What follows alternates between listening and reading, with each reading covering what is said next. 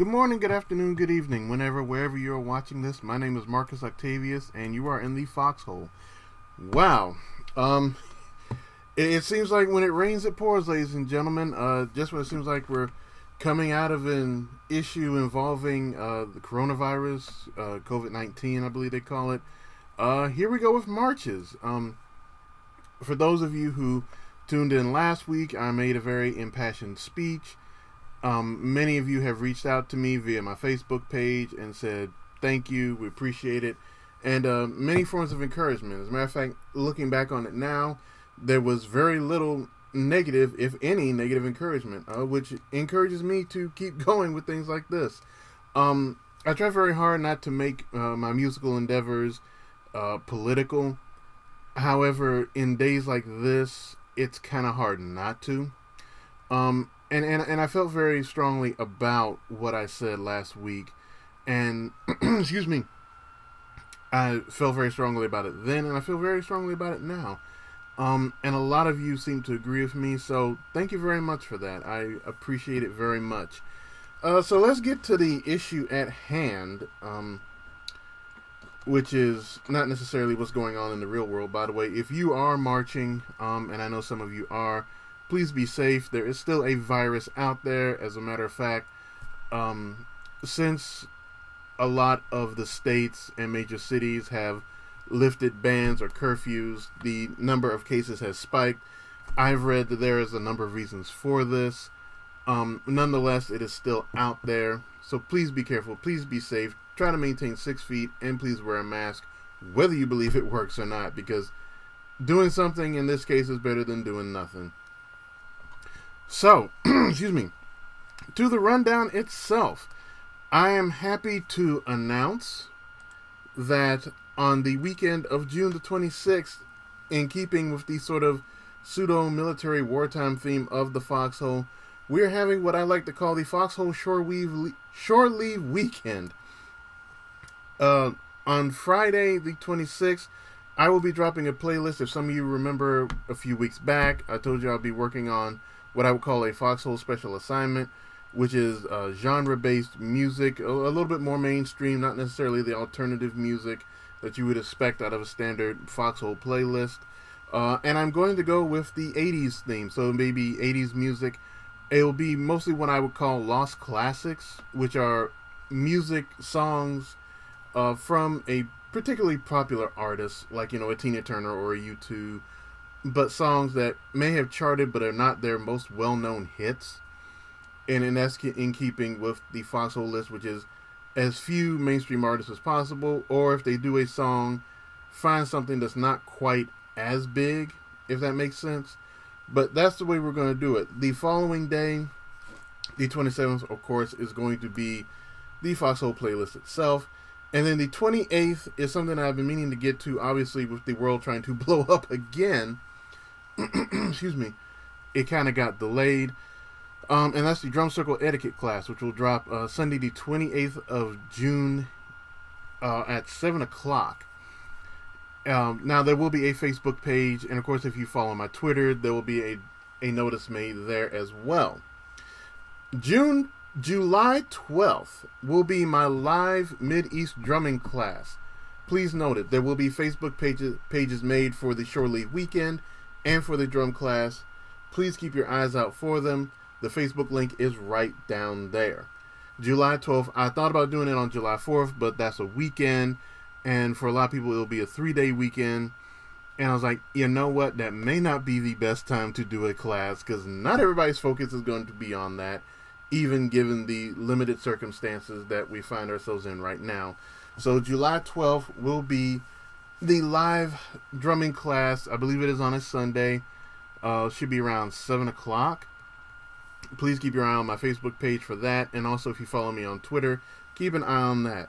And I want to give a special shout out to a friend of mine, Jareem Lehman, who is a friend of mine based out of Asheville, North Carolina. He does a bit of DJing and spinning at the 27 Club. If you've ever been there, it's definitely an alternative type spot.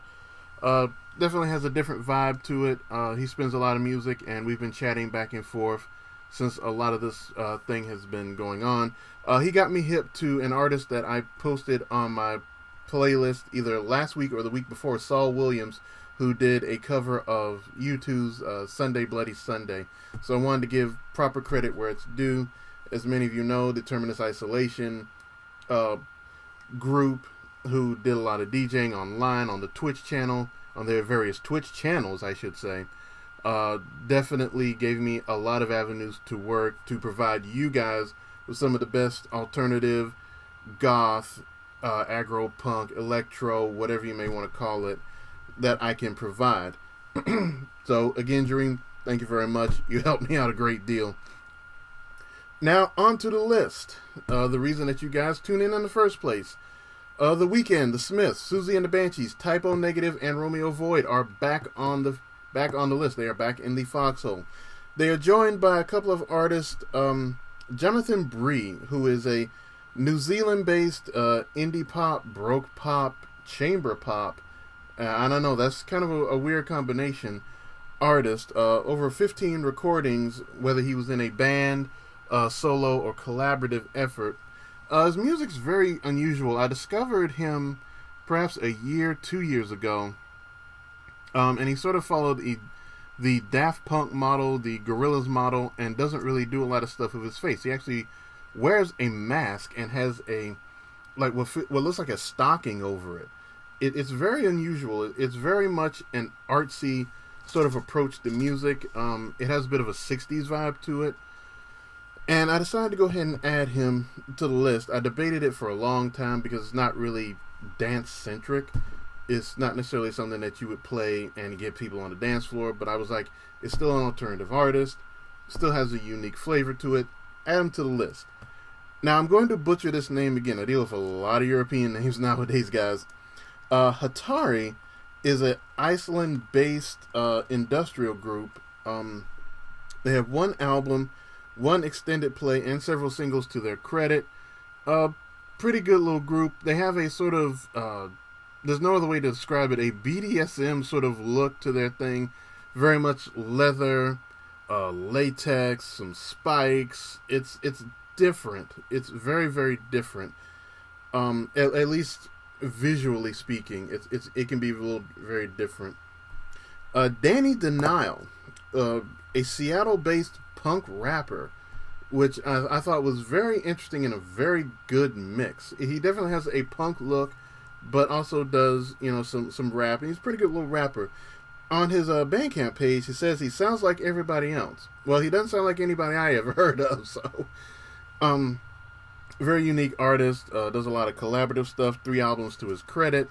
I figured, what the hell, throw him on there. And if you watched a couple of weeks or maybe, it was definitely a couple of weeks ago, I described that at the end of every playlist, there's an artist of some sort, whether it's a band or a soloist, specifically from the 60s and 70s, that I feel has an influence on alternative music and the alternative aspect as a whole. Not just punk music, not just goth music, but alternative music as a whole.